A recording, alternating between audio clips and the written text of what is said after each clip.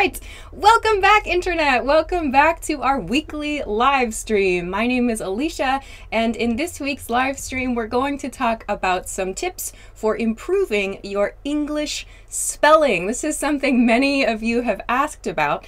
It's difficult because there are lots of different issues depending on the country and depending on the language you speak.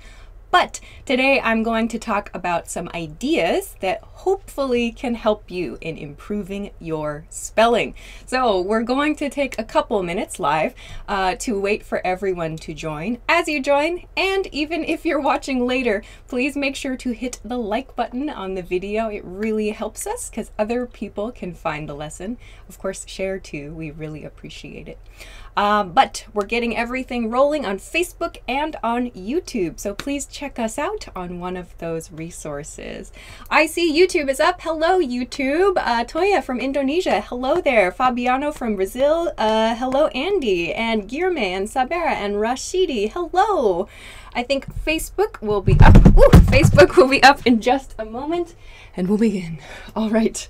Good. So if you're joining, yes, today's topic is improving your English spelling. I'm going to talk about a few tips to do that. It's a good one. This is something actually we have, I'll talk about it later, spelling competitions in like elementary school. So I'll talk a little bit about that later.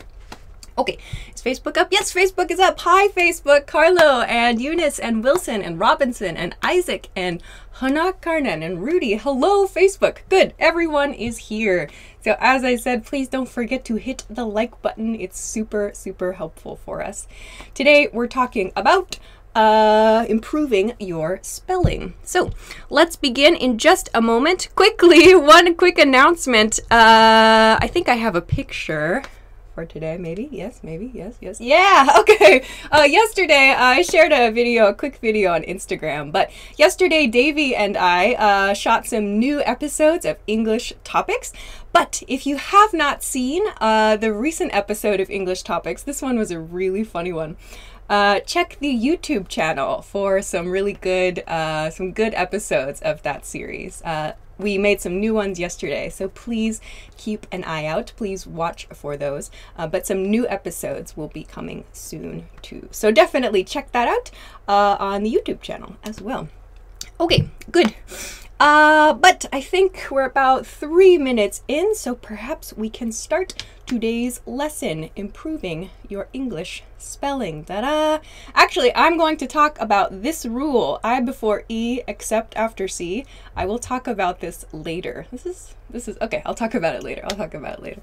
Anyway, let's get started. Let's get rolling. And of course, during the lesson, please feel free to send your questions and I will try to catch them. It's very fast, the chat sometimes.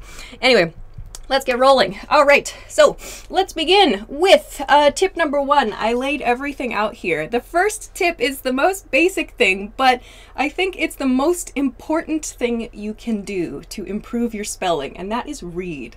Read. So it's really important because the words are written on the page. You can see the spelling. It can help you better understand grammar.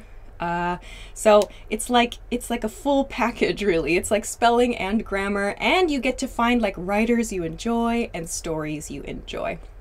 I would say this is something you should probably expect to do every day, constantly. Like it's something that you need to do all the time.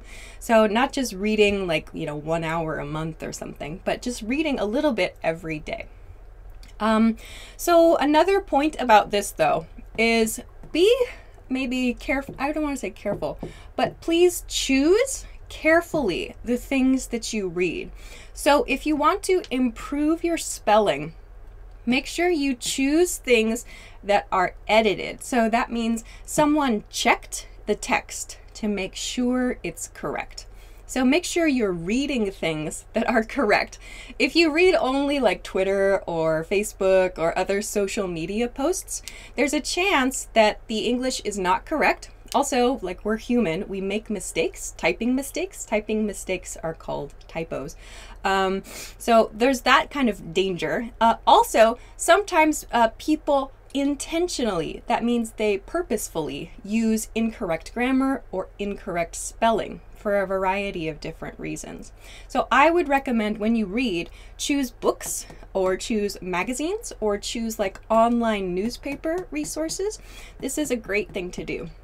If you're not sure where to start, a good, I think, tip is to think about your hobbies or your job. So what is it that you need to know or you want to know how to do? You want to know more about that? And look for online a resource in English that you can read about. So like a blog you follow. Like if I wanted to find information about editing or English teaching, I could find, and I do, check blogs and articles regularly about that topic. So this is a great and important step for your spelling and for grammar as well, and for just language learning in general. So this is our first tip. Reading. Please read. Please read. Everything should read. Okay. Let's go on then to the next tip. Next tip is very different from the first one. The next tip is actually a game. Maybe some of you know these. These are called crossword puzzles. Crossword puzzles. So we can break this down. Cross, you can see, this is one example. I made a very simple example here. Cross is this motion. So they're moving across. These are words that cross each other. This is a very simple example of a crossword puzzle. So puzzle means like kind of a game, a thinking game. A crossword puzzle is a word game, essentially. So when you make or when you do a crossword puzzle, each of these like rows of boxes, this should become one word. Each of these should become one word.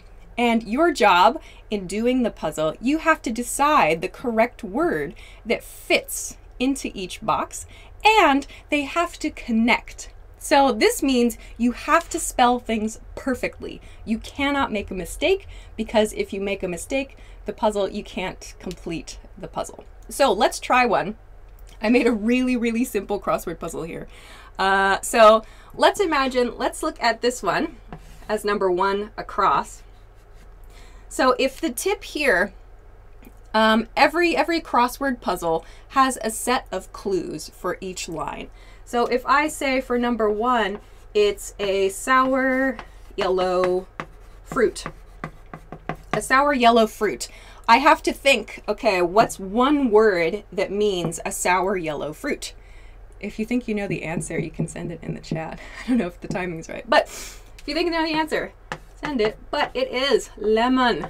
So you can see each letter fits into one box. That's kind of the idea. That is the idea of a crossword puzzle here. So we then need to think about what goes this way and what goes that way. So you have to kind of think about all the different things that will fit into each of these boxes. So maybe like down here, I could say, let's see, something that costs no money.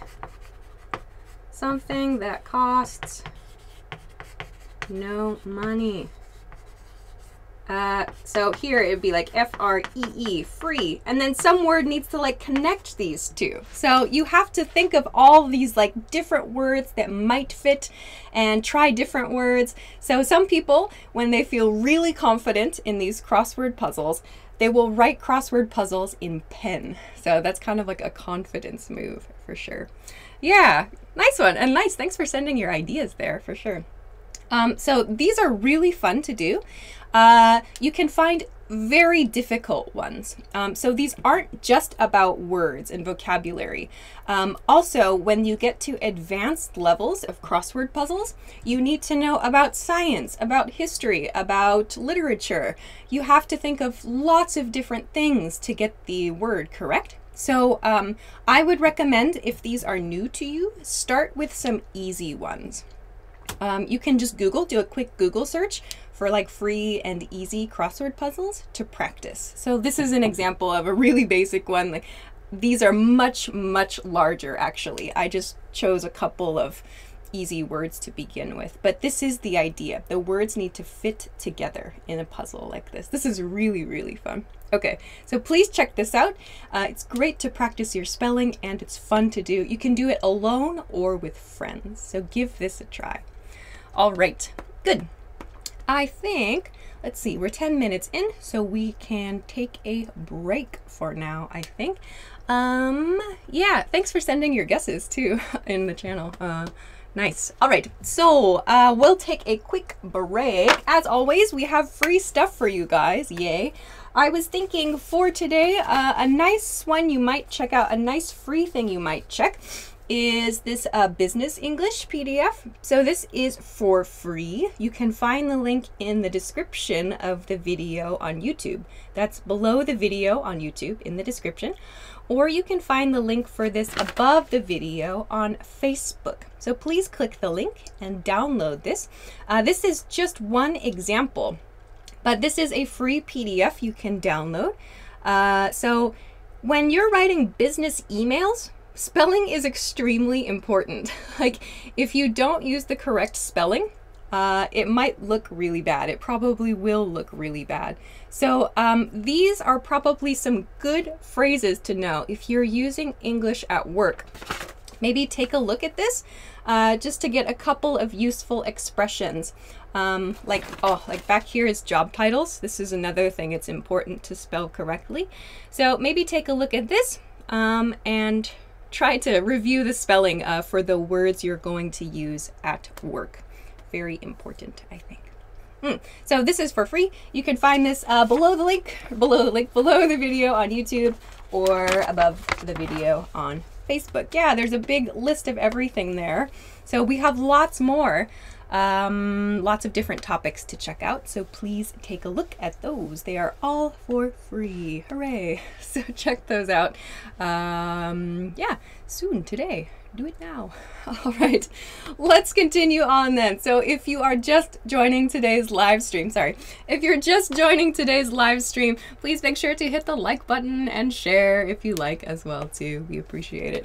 Okay, let's continue on though to the next spelling tip. The next spelling tip is number 3. Number 3. Okay, number 3 here is spelling contests. It's spelling contests. So I mentioned this at the very beginning of today's lesson. We have in the United States a spelling contest for, I think, elementary school and maybe for junior high school students. I'm not sure the age limit on it, but we have a spelling contest. It's called the Spelling Bee. The Spelling Bee. This is a national contest for kids to improve their spelling and like to compete against each other to be the best speller in the country, actually. So why did I include this here? Because the spelling contest has some rules that I think are really helpful for people who are studying English and who are studying spelling. So I'll tell you like the basics of this contest. The basics of this contest, in the contest, I participated in this in like 4th grade. I won my school's contest in 4th grade. Yeah. Anyway, the contestant will stand on the stage and an announcer, what they call a pronouncer, someone will say a word to the contestant. The contestant has to spell the word correctly. If the contestant makes a mistake, they're out of the competition. So this is a spelling contest for kids. But kids can ask questions to help them guess the correct spelling of the word. So those are the things I wanted to mention. For spelling contests, some things kids think about when they participate in this contest and that you can think about are, 1, they can ask about the definition of the word. So definition means, what does the word mean? Definition. Sorry, it's hard to see. That's D-E-F-I-N-I-T-I-O-N. Definition. So the definition of the word. They can ask, what's the definition of the word, to guess how to spell it. They can also ask about the part of speech. Part of speech. How is the word used in a sentence? Is it an adjective? Is it a noun? So they have to ask about, or they can ask about, how the word is used in a sentence. The part of speech of a word. How is it used? They can also ask for an example of the word in a sentence. So when you're looking at a word that you don't know as well, you can think about the way the word is used in the sentence too. That might help you a little bit. Another thing, they can ask about the language of origin. The language of origin of the word. So language of origin means like the original place the word came from. So maybe the word originally came from the Greek language, or originally came from German, or originally came from Spanish. So the language of origin is something else you can think about. Finally, they can ask about alternate pronunciations. Alternate means different. Alternate pronunciations. Alternate pronunciations of the word. So this means, is there a different way to pronounce the word? You might think, I know a word that sounds kind of similar, but I'm not sure. So there might be alternate pronunciations. So these are all things that you can think about when you're reading a word and when you're trying to spell a word, like thinking about all these little things. Over time, after like you've studied for a while, you will start to find some patterns in speech. So these are all things that I think can help learners and anyone interested in studying spelling. So check out the rules for the spelling contest. I know this is a lot and it's hard to see. If you want more details, Google the Spelling Bee contest, the Spelling Bee competition. All the rules are on their website. So check that out. Okay. Then this goes into my fourth tip for today. Please read some comments. Oh no, I'm missing comments. Probably this class is not live. It is live, Adriano. Hello from Vietnam, and hello to everybody in the comments. Okay. All right. Hi. If you have questions, let us know. Someone says they have participated in a spelling bee. That's nice. That's cool. Yeah, it's good. It's fun. It's positive, I think. Okay. Let's go into the fourth tip. Is it okay? I'll go into fourth tip now. Yes, okay. All right, so fourth tip, this continues into the fourth tip, which is to learn some basic spelling rules. And by this, I mean some very common ways, for example, to end words, or common exceptions, so things that are a little different. Some examples of this are words that end, so this dash means like before the end of a word, plus tion, so like shun, that shun sound, like celebration, invitation, for example. So tion makes that shun sound. So that's a rule that you can remember. Tion makes a shun sound. Another one is this able ending, able. So what's a good example? Considerable is one. So it has that bl sort of sound, but think about words that end in these kinds of letter patterns.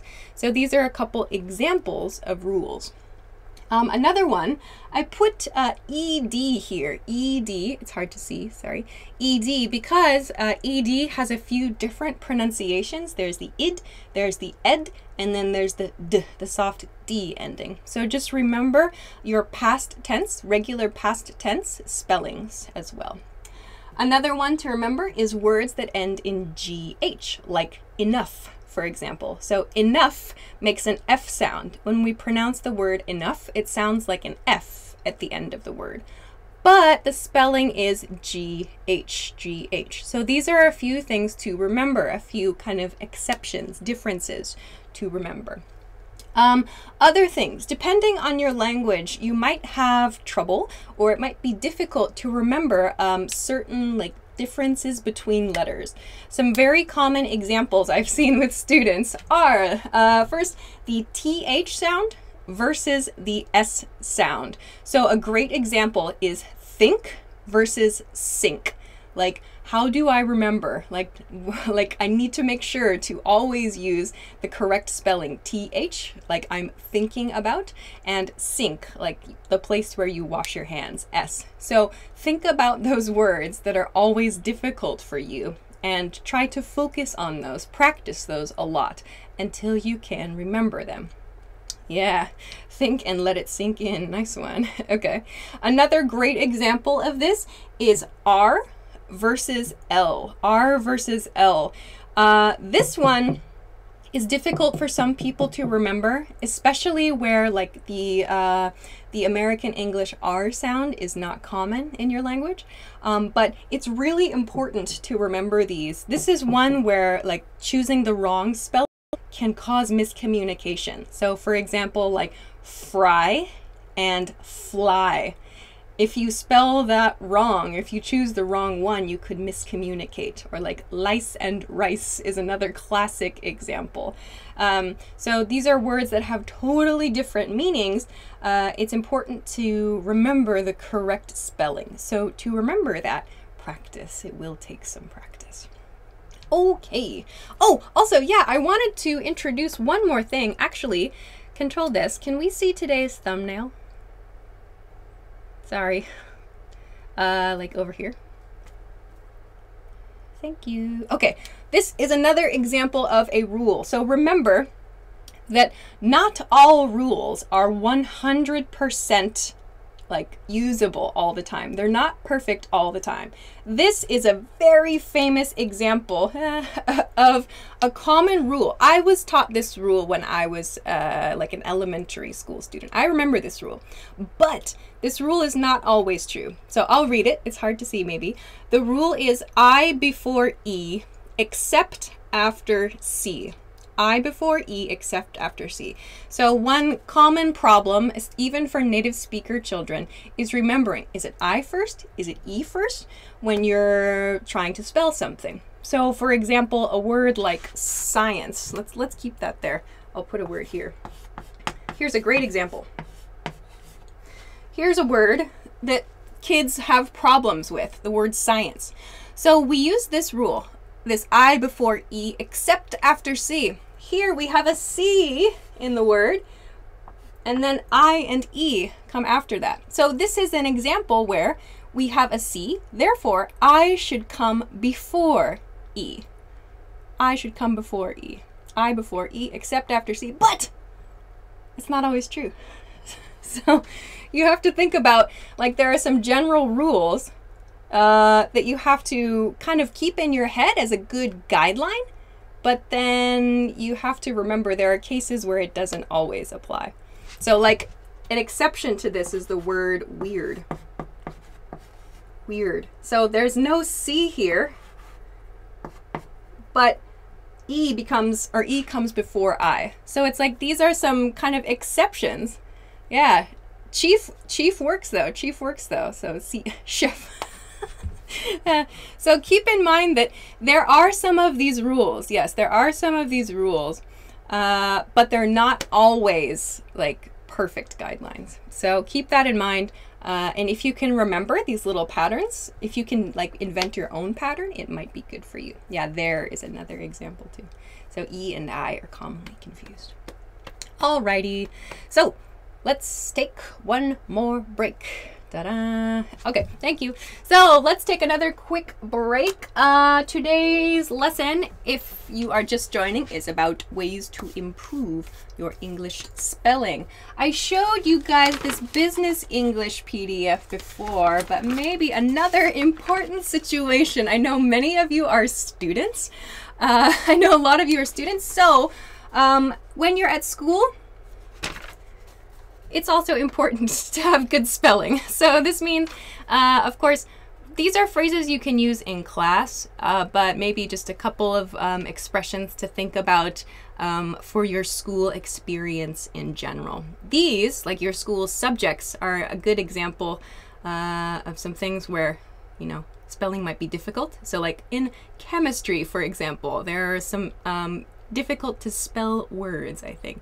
So you can consider something like this. This is free, by the way. You can download this on the website. This could be something good to review your spelling, or just to think about for your studies. A couple vocabulary words there. Anyway, those are all of the free PDFs that are available on the website. So please go to EnglishClass101.com and download those. They're all free.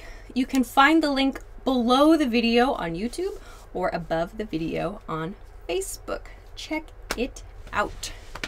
Alrighty, good. Yeah, and don't forget, if you're just joining, don't forget to like the video and share the video. Much appreciated. Phew. All right, we have just a couple more things. PDF. Yes, they are PDFs, Jai, on YouTube. They are PDFs. So I have a bunch of them here.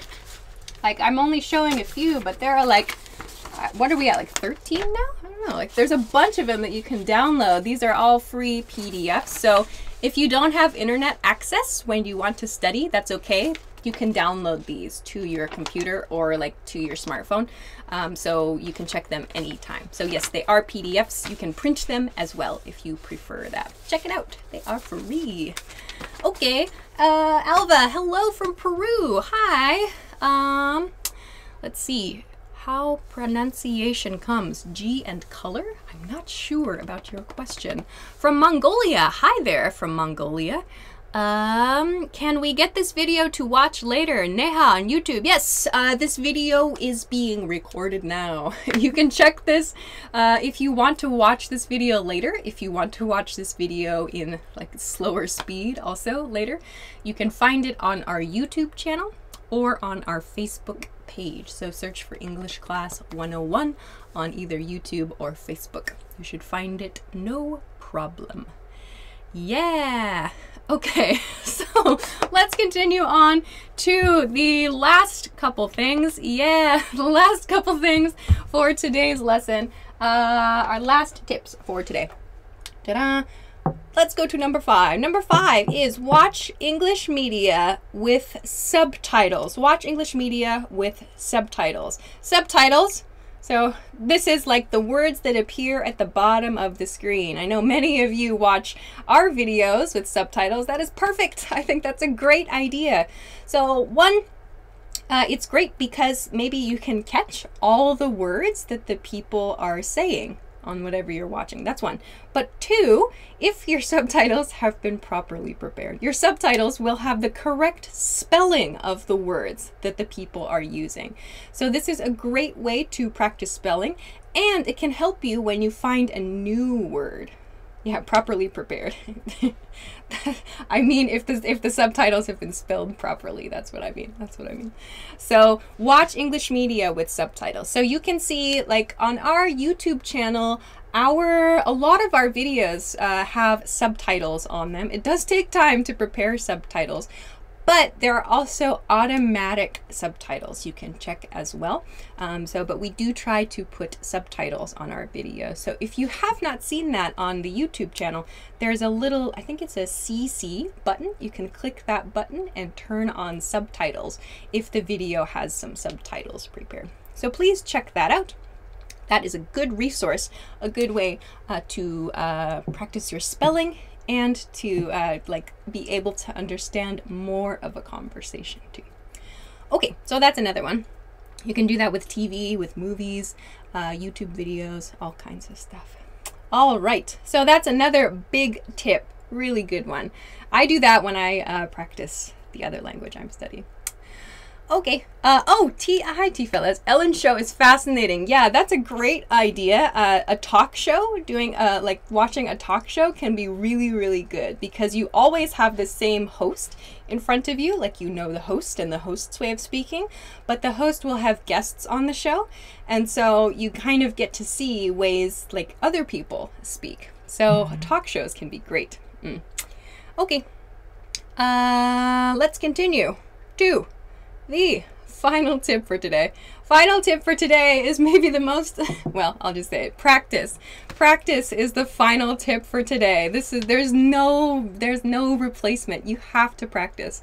So that means, like I said, studying is a form of practicing. That means writing words. I find personally that physically writing not just typing or texting the words that I'm studying, but physically writing the words helps me to remember it more. So that could be helpful for you, a method of practice. So make sure to practice.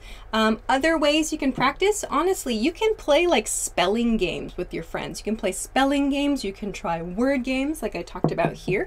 There are lots of word games online as well. If you just Google for like English word games or vocabulary games, you can find a lot, and a lot are really simple too. So just find fun and interesting ways to practice. And you might be surprised too at how much fun it is to play a spoken word game too. That's something I did and sometimes do with friends and family now. So practice and find some ways to enjoy your practice. It's very important. So a good one. Oh yeah, another common one, maybe you know this, is the game, oh, I won't write it here, Scrabble. There's a game called Scrabble. I'm out of space. Where could you guys see? I don't know. Oh, are you gonna write it there? Scrabble! And can you write words with friends too? Sorry, Scrabble. Oh, sorry. Words with Friends is the name of the game. Sorry. I want to give a couple recommendations for phone-based word games that you can try that are actually really, really fun. Yeah, thank you. That's perfect. Okay, so a couple quick recommendations. If you if using your phone is something you prefer, you can try these two things. Scrabble is a very famous board game that's a word board game. That's this essentially. However, with Scrabble, you have to create this, and then your friends have to make new words from your words. So Scrabble is really, really fun.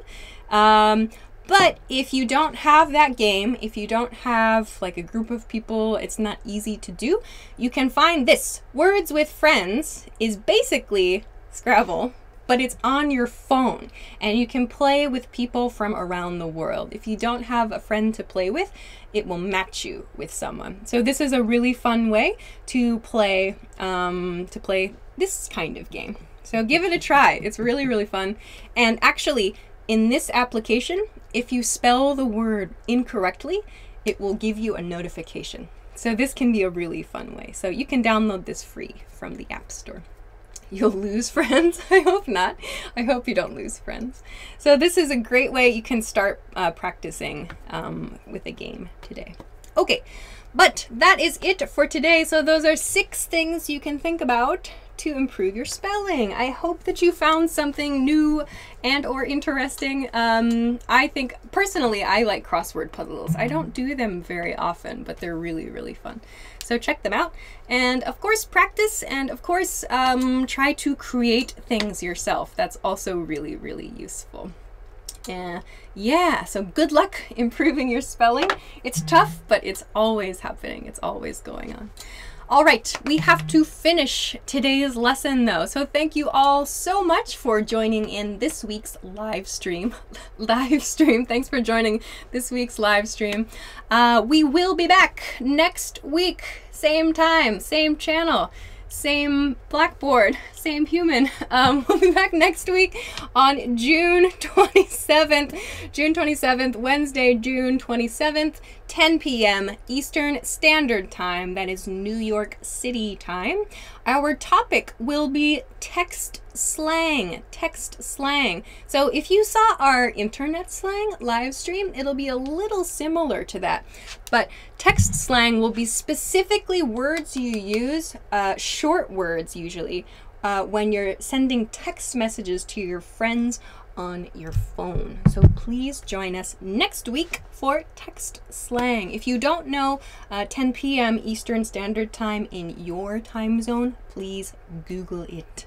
Please Google it. That will give you the answer very quickly. Google is amazing.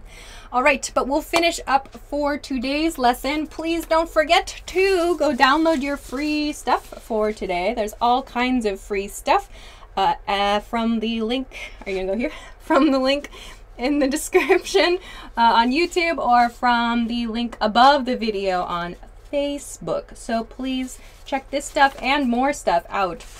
You can find it all for free. So please do that. Also, thank you as always for liking and for sharing the video. We really appreciate your support. So we'll finish there. I hope you have a great day, a great evening, and a great weekend. I will see you again next week. Bye bye.